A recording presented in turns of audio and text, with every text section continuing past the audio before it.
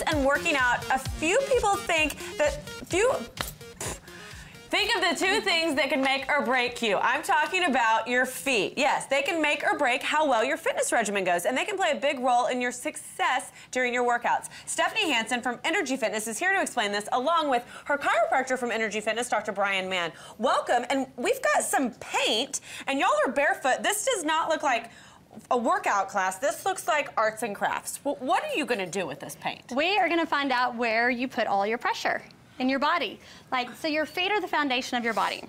So every impact you make, every move you make, your foot placement plays a huge role because it determines on what happens in the rest of your body. So if you're running and your feet are not balanced, they're not in the right position, you're putting all that impact, all that shock all the way up through your body. So if you have neck problems, shoulder problems, knees, back, can all be related from your foot. Okay. All your nerve endings rest in your feet. They do. Yes, that's right. So, and if you go and you got a pain here, somebody can rub your feet here and the pain will go away. And I'm sure someone who can speak to that is Dr. Mann. Tell us about how when we're going to have Susie walk through this paint and Chelsea walk through this paint. What are you going to be able to see based off of their footprints? She kind of touched on what I was going to talk about a little bit. So our hip is designed to be mobile, knee's supposed to be stable, and the ankle and foot is supposed to be mobile. So what she was saying, a lot of people don't go initially to the feet and check that out. So I'm going to, when someone comes to see me, I'm going to make sure the foot's mobile first and then move my way up. So she could potentially have knee pain from So you're going to be able to diagnose kind of where her, based off of these footprints, kind of maybe where... Steph and I'll check out her gait and kind of make sure the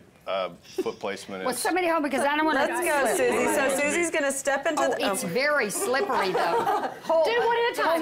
Wait, no, I'm really serious. It's very slippery. Oh my gosh, oh my gosh. Okay, so... Now step outside, yeah. There you go. Okay. Okay. Maybe just dab the other foot. Maybe I should... Just dab the other foot. Or just walk with that one in the paint. There you go. There you go. Yeah, there you go. That was a good You got it, Sus. There it is. There we go. Da da da da da da da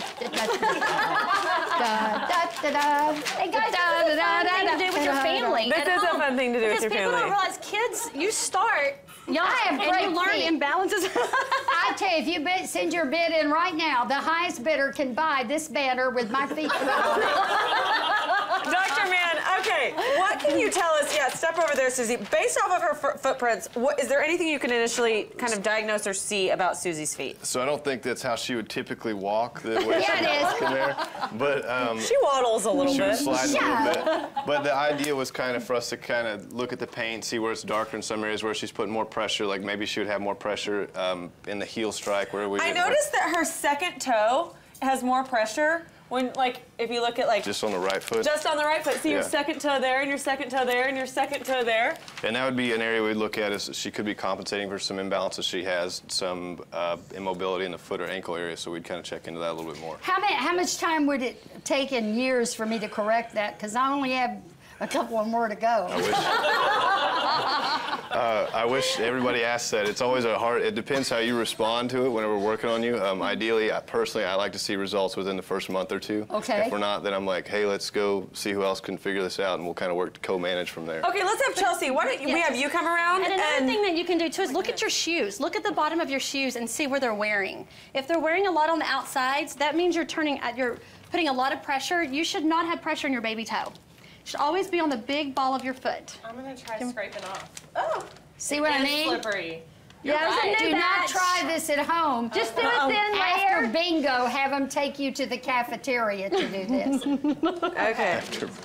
I just need to get a couple steps. You can also tell if someone has a flat foot. Now see, this is great. See how she has the Yeah, high but she's arch? doing that on purpose. I see her putting that weight down on that So what you heel can tell from first. here is that her arch, She's got a high arch. and her arch isn't touching right there. So Dr. Correct. Mann, what does that tell us about maybe her back or her hips or where pressure could happen? Which we knew she had some high arches from her dance background. So there we would kind of go in to make sure that she's getting even pressure throughout the foot where we need it throughout her gait, whereas Susie's a little bit more all over the foot. Yeah. Okay. There's a difference in like 60 years here. So, Stephanie, how crucial, and I know one of the great things I love about Energy Fitness is that Dr. Mann is really accessible, and you and I have been working out before, and I've said, oh, this knee is doing something weird, or this hip is a little wobbly, and you immediately referenced me into his office, stop my workout, go in there, and he comes and looks at it, why do the two go hand in hand? Why is that so important to have a chiropractor on hand while people are working out? Well, because Dr. Mann's also more than a chiropractor. He does myofascial release, ART, and things like that. And so it's just important. Sometimes muscles aren't activating. They're dormant. And we're doing an exercise that requires that muscle to work. So he can go in and manually activate it, and then we can go on with our workout. I don't want you to continue to do it because it elevates the risk of injury. Right. Oh my gosh, I love it because I know he's adjusted me before workouts, and it makes a huge impact on the way your body feels, not only during the workout, but after. Yes. What a great fun activity. And obviously, if you want more information, you can get in touch with Stephanie and Dr. Mann by going to the Energy Fitness Facebook page. They have loads of fun stuff on their YouTube videos. They're great. I really encourage y'all to head over to Energy Fitness. Now, who's going to carry me to the restroom so I can wash my feet?